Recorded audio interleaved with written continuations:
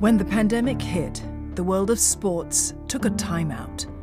Sports facilities shut down during the circuit breaker from April to June. 1 year on, Singapore is in phase 3 of its reopening. Some mass sporting activities resumed with new safety protocols in place.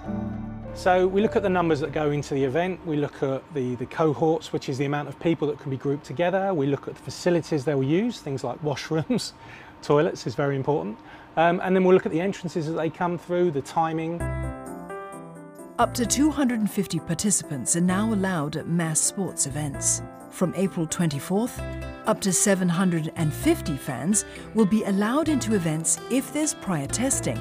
So pre-COVID, the number one revenue generator was really mass participation. For a lot of the national sports associations, and particularly for the private sector, being able to host those large events with 3,000, 10,000, 20,000 participants present is really their largest source of income. And in many cases, that can be their single largest source of income for the entire financial year that has just disappeared.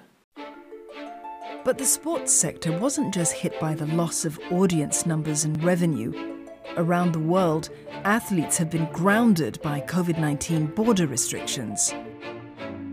We're not quite at the stage yet where we can bring over some of the fantastic events we've had in the past, such as Manchester United playing here, or Scotland playing rugby here, or Juventus or other Italian football teams. So really that's the next stage for us. A key part of that next stage will be managing the inflow of sports talent from overseas. First to enter the ring, the One Championship event at the Singapore Indoor Stadium. What happens is athletes, before they travel, 24 hours before they travel, they get tested. When they land, they get tested again. And then during their whole stay, they get tested. But in that whole stay, they are in a bubble. So the minute they get into Changi Airport, they get escorted into a hotel in which it's a bubble and no one's allowed to leave. And that bubble is also connected to Singapore Indoor Stadium. So there's a direct transportation between the stadium. But again, then after the events happen, then they get tested again. As long as those tests are clear, then they're shipped off back home.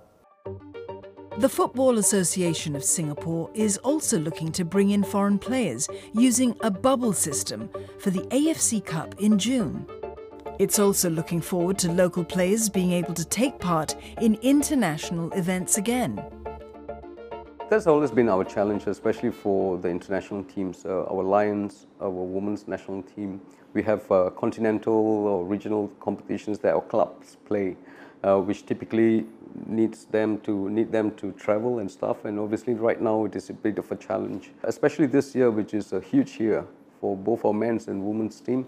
We have the SEA Games as well.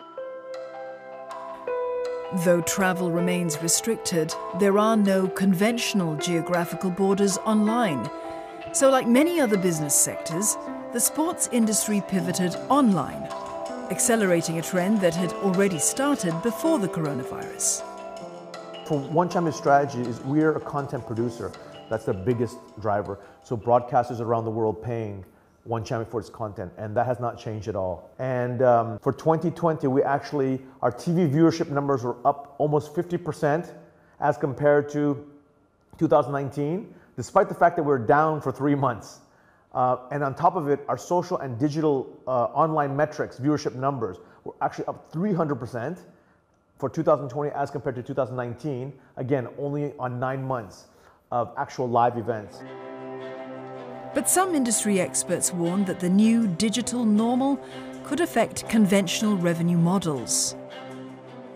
So as we've moved more and more digital, what we are seeing is that people are expecting the content for free for the most part. And so this will present a more challenging model in the long term. Most people do want to still physically attend an event, but will they expect that after getting it for free digitally before, that they will have to pay for it afterwards? And in the longer term, the challenge will be convincing people that they should continue to pay what are relatively high rates for tickets. Stakeholders hope that the effort they put in during the shutdown to continue engaging their customers will pay off when action kicks off again. You become a fan by watching it on TV or social digital.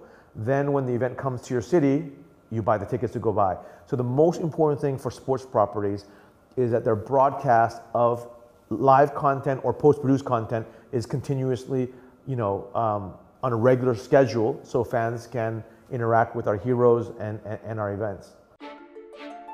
Despite offering all matches online for free, the Football Association of Singapore is confident that their fans will purchase tickets to a live match.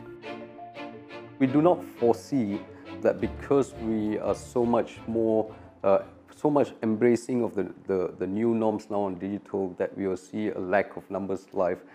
We have to get the fans back onto the street. It will obviously be in a different form, perhaps with social distancing. Perhaps they wouldn't be able to cheer too loudly. But at the end of the day, football games, when it's played with fans, it brings about a new dimension and experience, not just for the fans, but also for the players and stuff. Because Singapore is chosen as a choice by destination because it brings in other visitors regionally. People know they can host here within the sports hub or within Singapore, and people will fly and come and join. So for us, it's really important that we get back to those higher numbers.